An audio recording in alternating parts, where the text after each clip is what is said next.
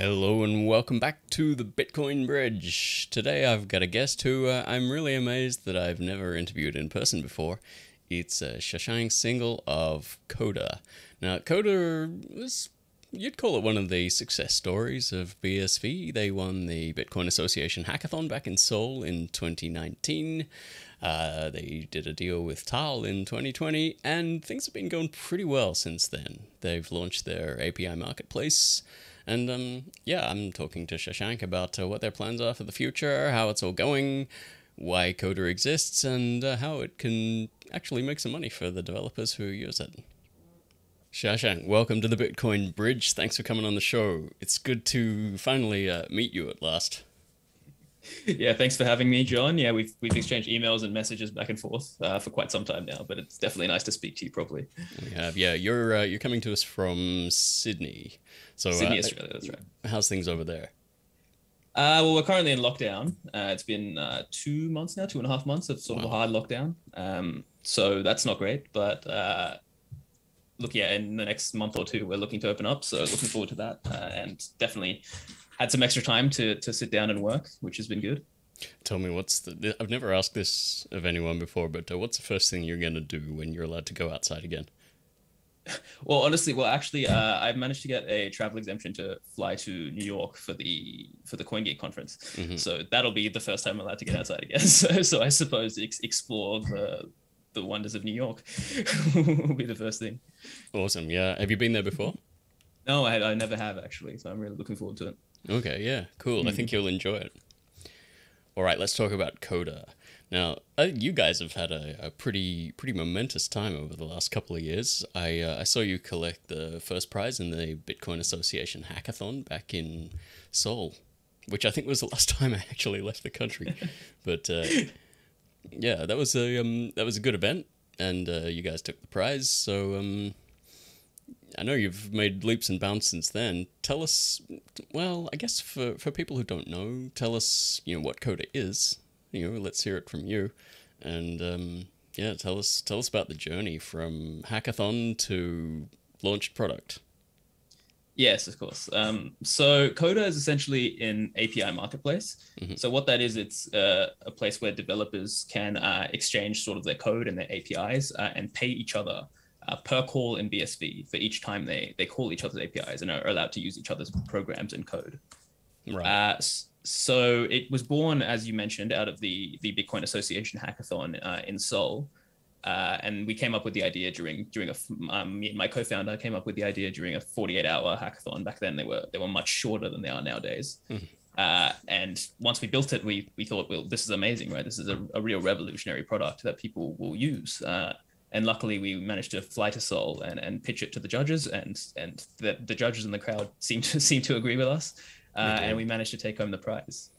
So in terms of our journey since then, we've been trying to build out the product. So obviously, when you build for a hackathon, it's a 48-hour project. So it's not you can't push it out live, right? There's no sort of security infrastructure behind it.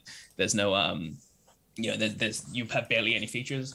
So we spent a long time sort of building out our features, building out our security, building out our speed, right? So how APIs work in essence is it's a call across the internet or across HTTP, usually to another program, and Codugh reroutes the call through a Codugh gateway. Right. So it goes through Codugh, and then we will authenticate your user. We can bill them, and we can make sure that the call is coming through securely and is not screwing with your application anyway, and we send it through. And what that does is it means that we have to focus on speed and efficiency as much as possible. So we spent a lot of focus on that, and we've done multiple sort of stress tests and build tests to ensure that we have the best and fastest product possible. But yeah, so essentially what we've done recently now is we've launched the product publicly, and sort of what our aim is we want API developers all over the world to know that they can just do what they do best, right? They can write code, and then we handle absolutely everything else, right? So we'll market their API on our platform. We'll handle their authentication and user management. We'll handle their analytics. We'll handle their billing, and they'll get paid in real time immediately in BSV whenever someone tries to consume their product. Mm-hmm. And What has the level of interest been like from the developer community? I mean, has there been any sort of hesitance to get involved because it's BSV, or have people been just jumping in? Certainly lots. So we actually sort of have an attitude from since the beginning that we're not a BSV product, right? We're a product that uses BSV to achieve a goal that is difficult to achieve otherwise. So our marketing has always been more towards all developers rather than just BSV developers. And that means that we've encountered a lot of friction. So other developers will be like, we love your product, we love your idea, but we firstly don't know what BSV is. We don't care what it is. We don't want to have to deal with an exchange to buy BSV, then put it on the platform and then try to use it.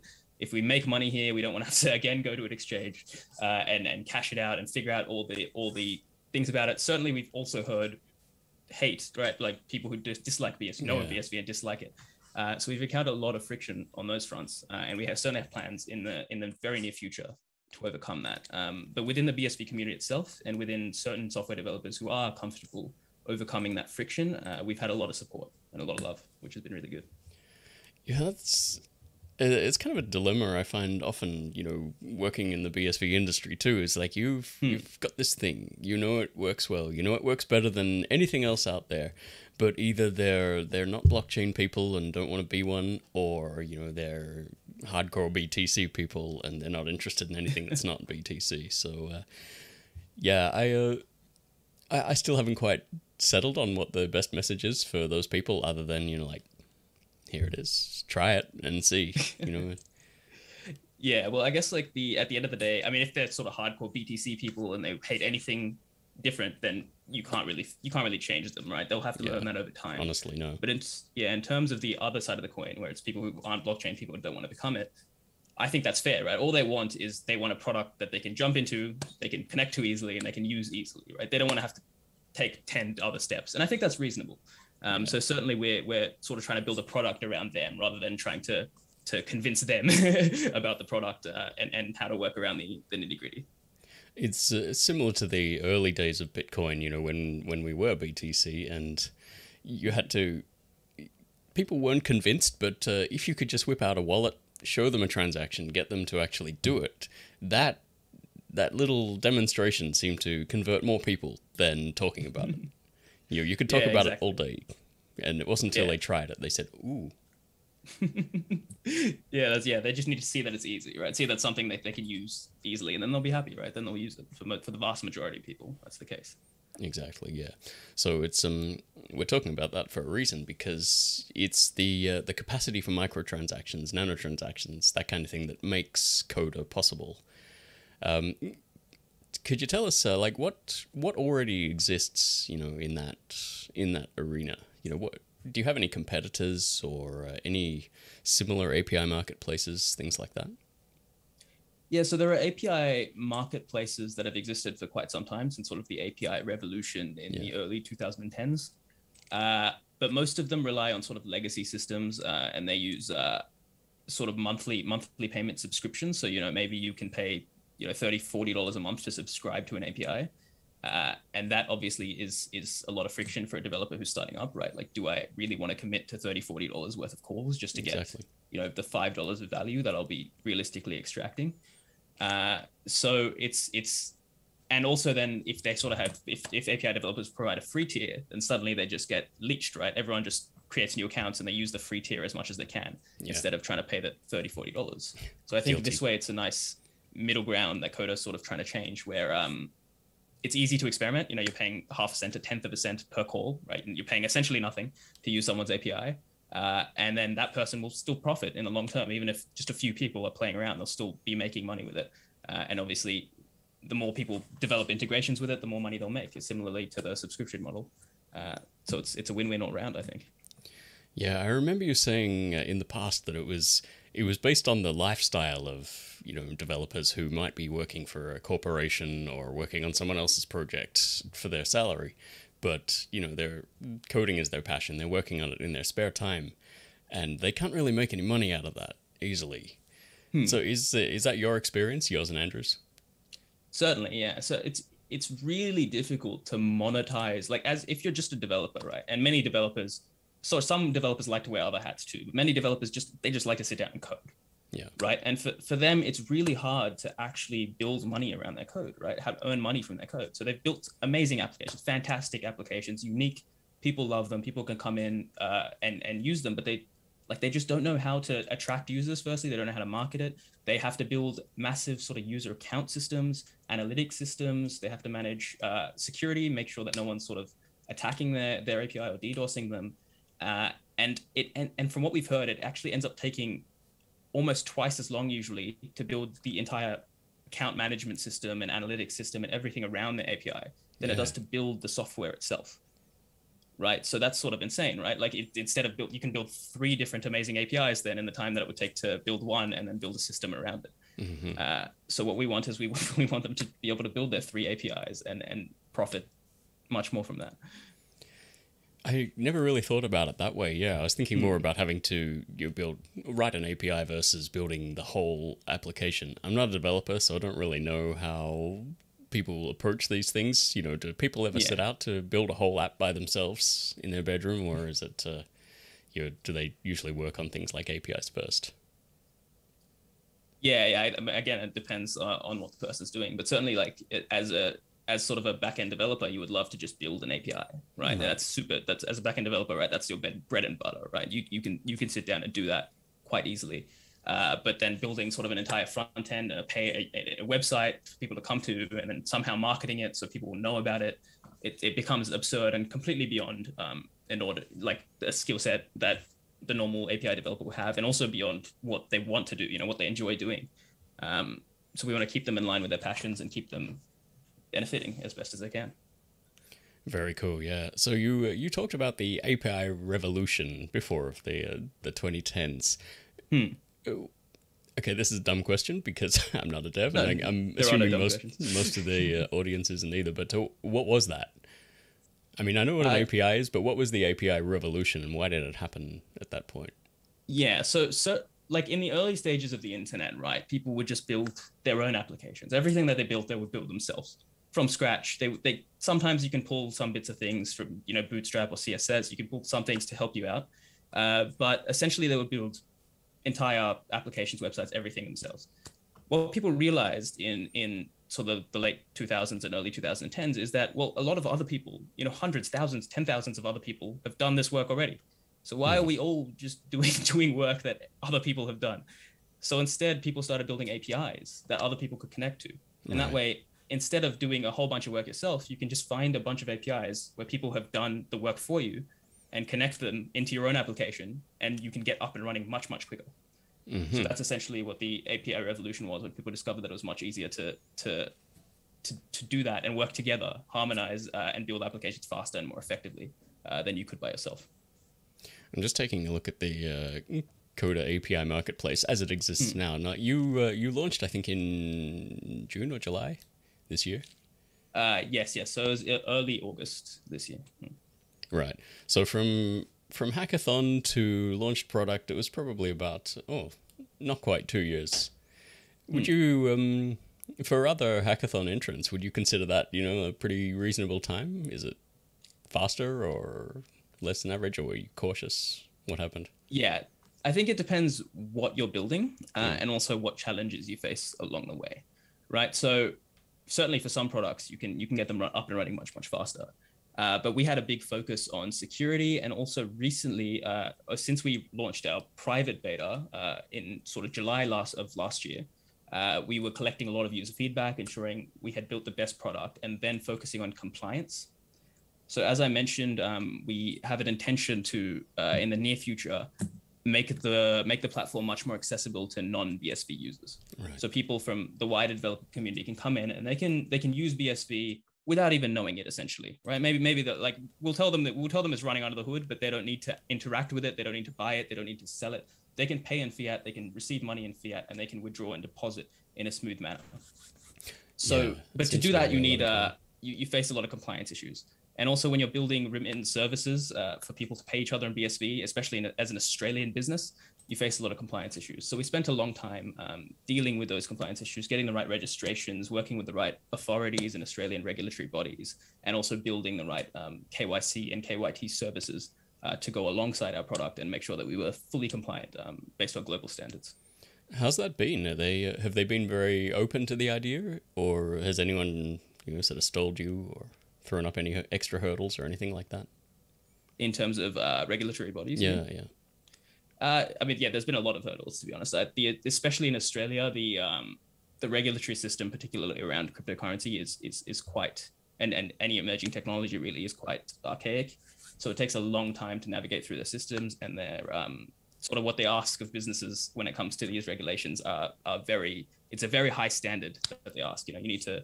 You need to be very, very sure that every transaction running through your system has no element of fraud, and every single customer who's coming through your system is identified and has no affiliations in any way, shape, or form with anything at all below board. So it is a very, very high standard. So it has been extremely difficult, but we managed to get it done. Do they have like money transmitter laws in Australia? Do you have to register as that kind of thing? Yeah, so we have registrations as a remittance service provider and as a digital exchange provider in Australia. And when you register with these services, you also need to have sort of programs in place. That means you reach a certain standard of reporting to the government based on any sort of risky or illicit transactions that happen on your system. I see. Right. Okay. Well, I'm just again taking a look at some of the examples you've got. You've got COVID-19 data from Johns Hopkins and the WHO, CDC, stock market, and crypto quotes. I'm guessing that second one is probably the most popular one that you're using at the moment. Would that be right? Certainly. I mean, yeah, we've had a lot of interesting APIs, and we're really excited to see, like, even in the future, sort of what's constantly being listed. So while we have some interesting APIs on right now, a lot of developers have sort of listed private APIs, meaning that they're not public on the marketplace, but they can sort of send links and publicize them to people who they want to see. That way they can handle sort of the distribution and authentication system without necessarily dealing with publicly posting in the marketplace. Right. And there are some really, really interesting APIs, and we're looking forward to when they are publicly posted, sort of what that means for the ecosystem and how much people love them. It's actually funny. I only see one identifiable BSV business on there, and that's Veritas. Yeah. As I mentioned, like I said, our messaging has largely been towards non-BSV developers, and it's a big effort, it's a big push to attract them to the system rather than focus on BSV developers. Yeah, probably a good idea, to be honest. I think you got to try and... It's a much bigger market, to be sure. Yeah, to reach as many people as possible. I mean, a lot of these BSV projects, I see they're very worthy and everything, but the audience is really other BSV projects, and you can pretty much guess who's going to jump on board and use it. So yeah, it's good to see branching out. We put a lot of effort into trying to expand that, and hopefully, if we pave the way, other people can get more used to BSV as they sort of can use the platform easily, and then hopefully that'll mean that other BSV businesses benefit as well. So yeah. All right. Well, let's talk about the future then. I mean, you're an API marketplace. Do you have any plans to go beyond APIs, like maybe just code libraries in general or anything? Certainly. So yes, we run an API marketplace, but we see sort of our main strength, technologically speaking, to be our payment processing gateway, right? So I'm talking about the thing that I described earlier that reroutes API calls. And that essentially authenticates bills and secures any transaction that happens through an API to the end user. And obviously, with some modification, you can sort of spin this out into a bunch of other microtransaction themed services.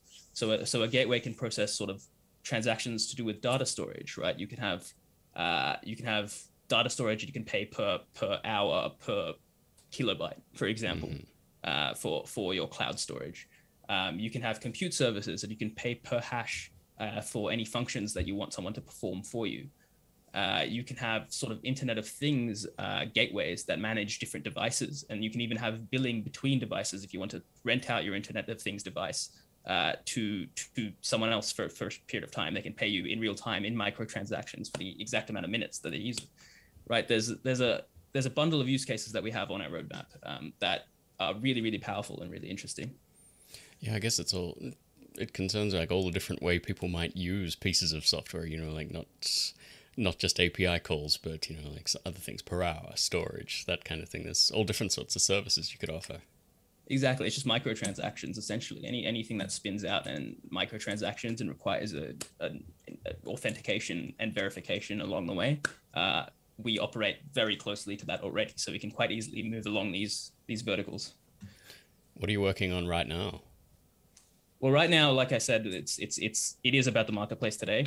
So we're focusing on making sure that it's easier, it's more accessible for non-BSV users. So that's the next month or two on the roadmap. And then moving on beyond that, moving through data storage would likely be our first step. So we've already created a fair bit of user verification, user sort of feedback on that, and gathered quite a bit of information for us to begin an MVP on that product, so we can start some sort of feedback loop on that. Very cool. And you did a deal with Tal earlier this year, I think mid this year.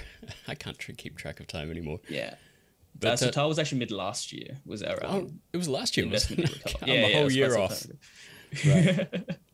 Well, how did that? So we met Tal for the first time in London, CoinGeek London in 2020, February 2020, I think.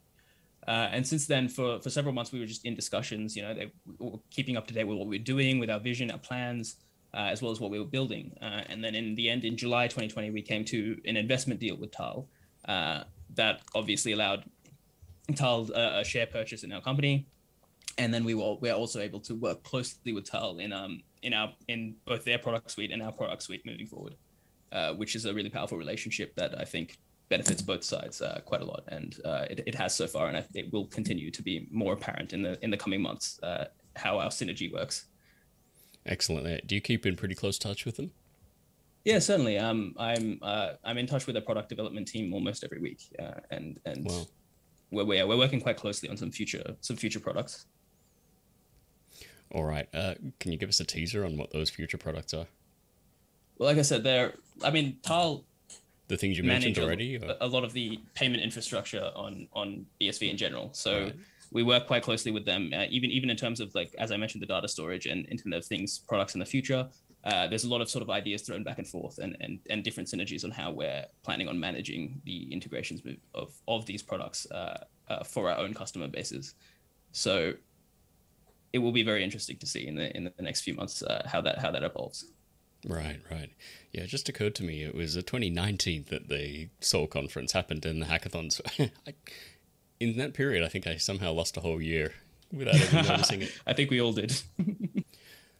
Yeah, so what's your opinion of the BSV ecosystem in general? Is it growing as fast as you'd like to see, or as fast as you had expected, or is it lagging a little bit? There's sort of sentiments in both directions that I've seen. Yeah, no, it's a good question. Is it growing as fast as I like? No, right? Because never is. It could be growing ludicrously fast, and it would still not be as fast as I like, right? I would want it to be growing exponentially today or yesterday. But is it growing as fast as I expect? I'm not sure. There's a lot of friction, as we know, in the BSV community, especially around sort of marketing and branding of BSV. We know that there's difficulties there. We know that there's friction there.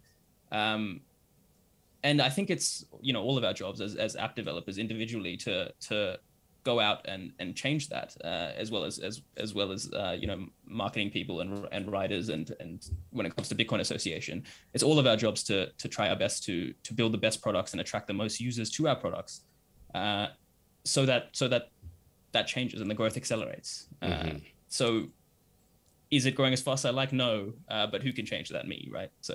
Yeah. Well, I mean, at least we can say it is growing. If you're in BTC, you get to sit there and look at the price charts all day. But I don't feel that the BTC economy is growing. I think you're right. I think focusing too much on price is certainly not a good way to approach it, right? It's because looking at BSV or any crypto as solely an investment means that it inherently doesn't work. Right? You can look at it as an investment if you also look at it as a powerful payment transaction processing system. then obviously there's a reason, there's a utility behind it that will result in it being a good investment one day. But if it's just a good investment and it does nothing else, then it's not a good investment. Is the way I see it. Exactly. Yeah. All right, Shashank. Thank you very much for coming on. Can you tell people where they can find out more about Codugh and what they can do with it? Certainly. You can hop onto our website. There are details there already, and there will be more details to come over the couple of weeks. We're constantly building out our documentation and our information about our platform and our product. And certainly you can hop onto live chat on our website and talk to us to get any details or questions answered that you need. It is very live chat too. It's been flashing at me. You have one new message every time I open up. It really gets in your face. Is there an actual human monitoring that chat? Yep. Right. I never really know with those things. I sometimes feel it's not.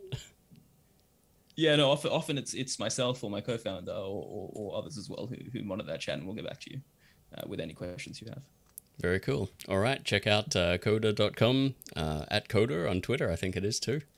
Yes, that's right. That unique spelling really helps, doesn't it? Yeah, hopefully you've got the title of the video, so I do. So I don't have to deal with that. Loud and clear. All right, Shashank, thank you very much. Thank you very much, John.